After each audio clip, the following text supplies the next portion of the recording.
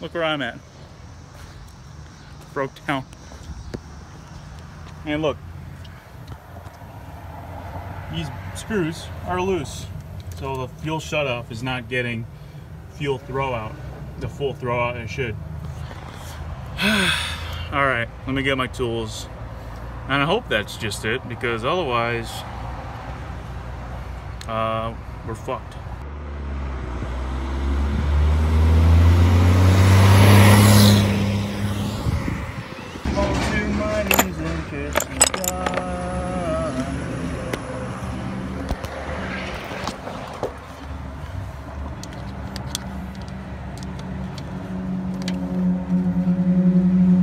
That's it.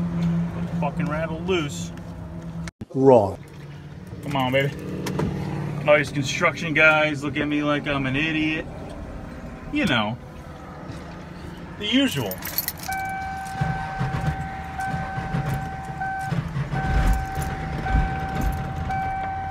Okay.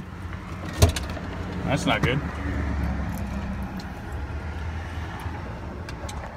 Worst comes to worst, I can zip tie up the fuel shutoff lever until I get home. So, we'll see.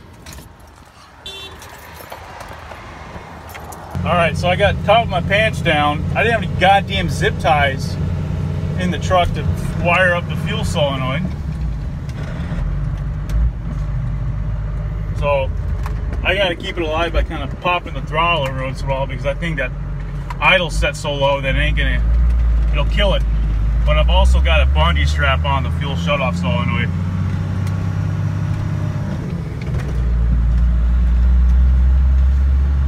So I think there's 3 things wrong, which I've been meaning to address. Actually, there's 4 things, because there's a little bit of tautness, like I was saying before. It would give it an inconsistent idle, because there's basically resting on the string rather than resting on the idle control screw on the back of the P-pump. So I gotta look at that distance, and I also have to look at that stripped out bolt on the fuel shutoff solenoid. So I was gonna enjoy my night tonight, but instead I gotta work on the truck. Ta-da!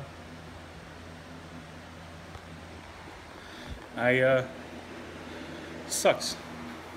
I guess you're eventually gonna have some shit break. It's been 3 years, so it's about time. And also, oh my god, it's so hot. So this is my contraption I did. Really keep them that fuel supply going. As you can tell, didn't really do a whole lot of nothing.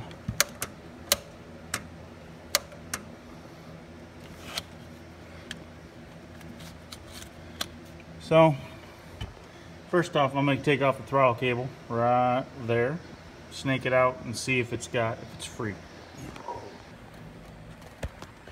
Update time. So figure out what it was when it comes to the throttle cable. Basically, there is this throttle cable, which is stock to the Ford F350, and then there is also a return spring to the P-pump, which connects on this linkage here. If I can get this stupid thing, there's a linkage there, and then there's a linkage over here. And this is the throttle cable. See, this is idle, wide open. Well, between these 2 springs, that spring down there and this spring, when you push the throttle in, you're fighting 2 springs, and so that makes a very heavy pedal. And I think that might also lead it to what the cruise control is struggling with, having to fight the power of 2 springs while the vacuum is trying to hold it at a certain RPM. Now we got to address the problem with the fuel coming out, like not out, but coming off. And I think it could be something to do with the solenoid. So I'm gonna do some research into whether or not this linkage is supposed to be this tight, and whether or not that solenoid is supposed to be that hot when it's running. But for now, we're gonna put this together, put the preload spring on there, and see if she wants to idle where it is. And then once we get that figured out, I'm just gonna adjust the idle off screen. It's not that difficult. All it is a 10mm bolt tucked way back in there. And just like carburetor, you just adjust it up or down, and there's an actual physical stop for the idle. Update.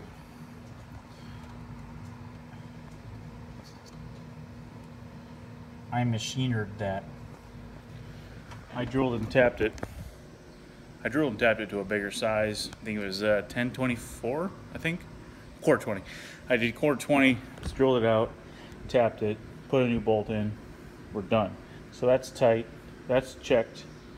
Proper distance, proper, what do you call it? Idle. And I topped off the oil because the oil is just a little bit low. Yeah, whatever, it's a diesel, it's gonna burn a little oil. And let's fire it up and see if she chooches. Pretty sure it will. It's just neglect on my part, but who's really shocked? Let me get all my nonsense out of here. That's not enough. Okay. Oh, and I thread locked them, the bolts as well, holding the fuel show-off solenoid, which, come to say, apparently they do get hot. I've been driving for maybe 45 minutes to an hour. They'll get hot, so it's not a big deal. The big issue is if it pulls up all the way, which it was. So that's properly adjusted. Everything should be good. I WD-40'd all the ball and socket joints, which I'm thinking I might upgrade them to Heim joints because those have a little bit of slop in them, and that could relay into lag when you're on the accelerator.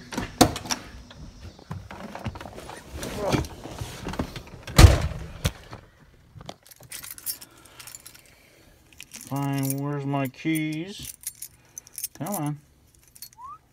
There they are. Alright, so let's give her a whirl. Foot off the accelerator.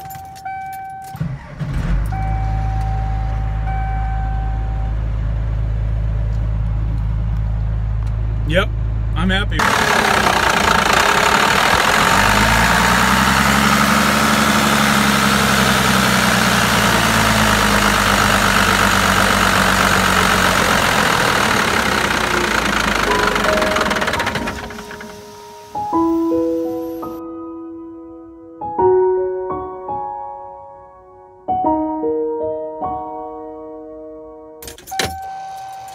I'm going to step on the throttle to get it to go, turn over, and then we'll see what kind of pressures we're getting. Let's try and avoid any kind of parallax error.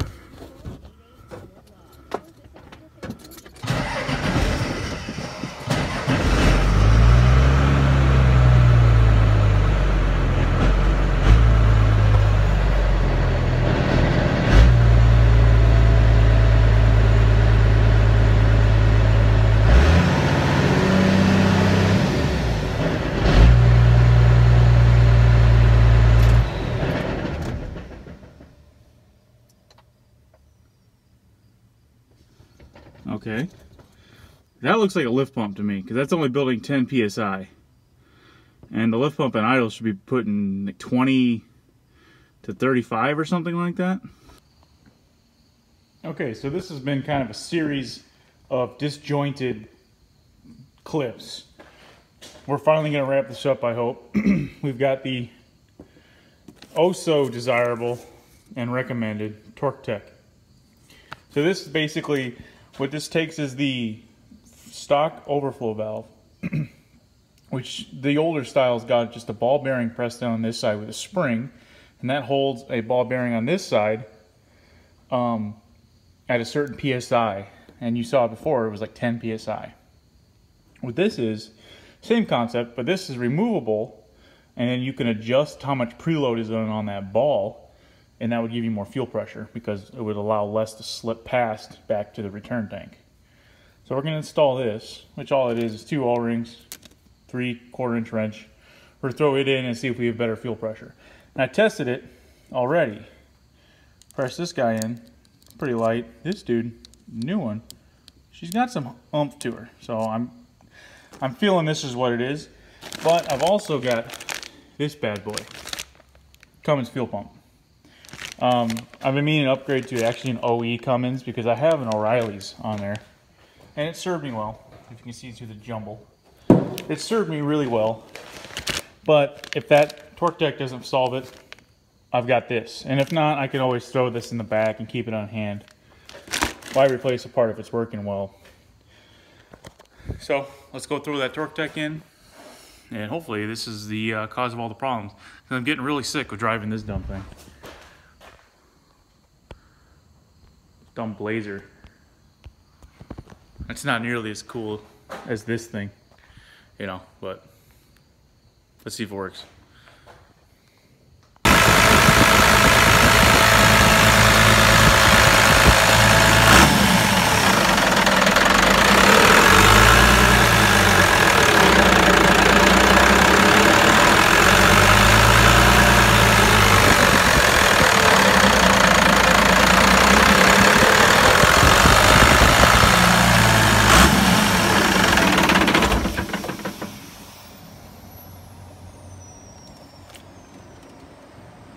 I don't get it. Okay, so let me give you a rundown of exactly everything I've done so far and when trying to diagnose this. First, you saw I put new overflow valve in there with the torque deck. I put a new OE Cummins Carter lift pump.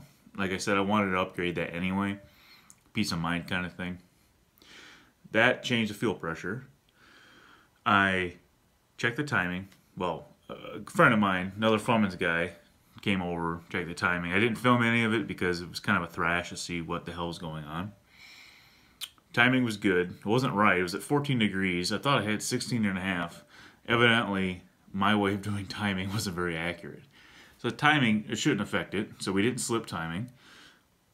All new lines running from the tank, new tank. All new lines running from the tank all the way to the metal fittings on the actual pump and return. No cracks, everything was pressurized. It was fine. What else? New overflow, new blah, blah, blah, timing. Throttle was adjusted. Idle was set at 1,000 RPM, and I still had a very hard time starting it with no pedal. Diesel was clean. New filters. First thing I did was new filters. I used the in-rail fuel filter from the actual OBS Ford. And I also used the Cummins one. I just threw some cheap ones on there just to see if that's what it was. Fresh diesel. Put diesel clean in it. Check the injectors. Injectors are fine. So basically everything leads down to the P-pump. So this is where we're going to pick up. But this is kind of just an overview to explain to you guys what I've done so far and what leads me to think the P-pump needs a rebuild. It's got 220,000 miles, which seems like a pretty small amount of mileage for a P-pump. But the overflow valve that I had before there was a Larry B's, and it was giving me 10 psi. And I'm wondering if that, in combination with the O'Reilly's, with low fuel pressure, killed the pump.